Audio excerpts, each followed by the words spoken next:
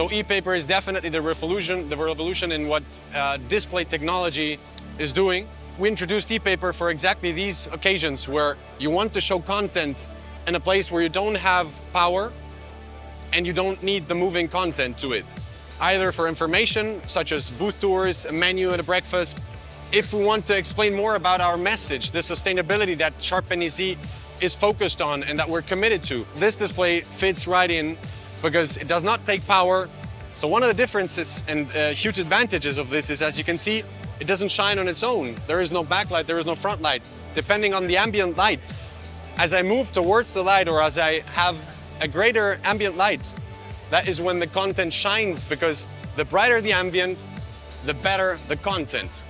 The feedback of customers so far was that this is the next step to make the difference in sustainability with a great product, with the right partners, and we will keep doing so, having new sizes, improving the technology, the switching times, the integratability to make it the technology of the future for this kind of applications where the content does not require a change that often as with LCD or LED technology.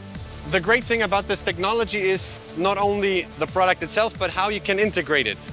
At the back we will find a slot for an optional battery if you want to use this as a standalone device, but you can also cable it using a USB-C connector for power, and one if you want to configure it manually.